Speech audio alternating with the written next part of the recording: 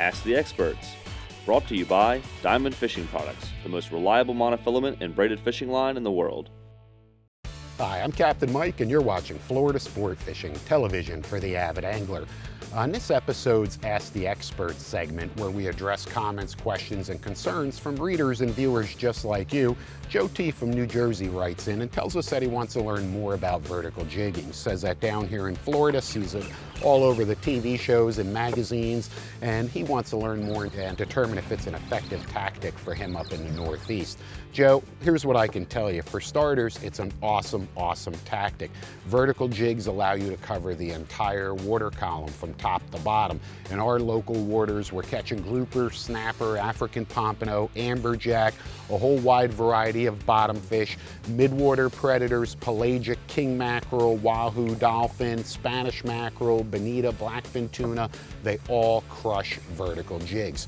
Keep in mind, Joe, that vertical jigs are rated in grams, not in ounces. So a 150-gram vertical jig is approximately 6 ounces. They come in a wide variety of sizes, shapes, and colors. They all seem to work as long as you impart the correct action on that jig. You've got to keep it moving through the water and move it through the water fast. That's why this is called speed jigging.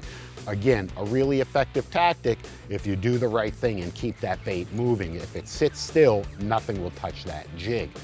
You do need some specialized tackle. We're fishing Chaos speed jig rods rated to 300 grams.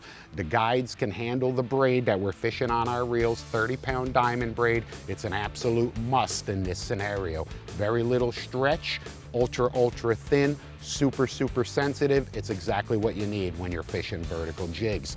As far as reels are concerned, this is a Daiwa Salty 6500 series. You can get away with any spinning reel, any conventional reel.